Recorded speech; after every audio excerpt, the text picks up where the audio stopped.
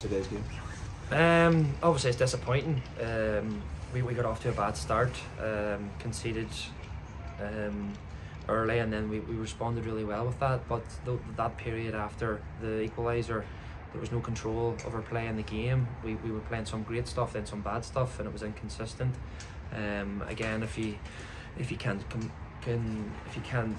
defend set plays like we did today and hope that you get a result, because 4 goals come from corners or wide free kicks, and it's just unacceptable.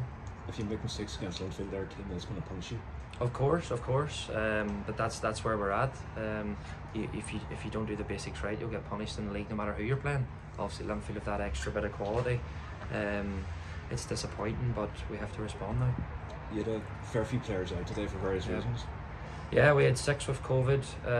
Our assistant manager is 7. 2 injured, 2 suspended, and 1 ineligible keeper, Alex. So 11's a big on our squad.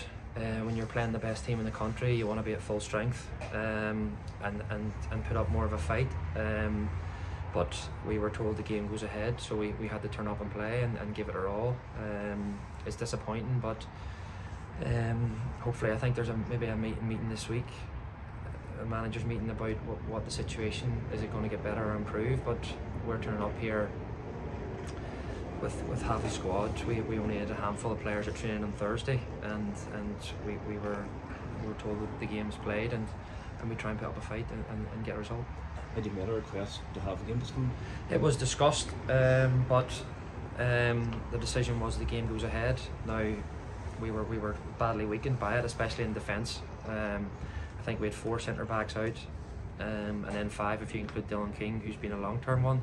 So it was an area that was, with Linfield turning it on, they were always going to cause us problems. But again, we can still do better than we did today.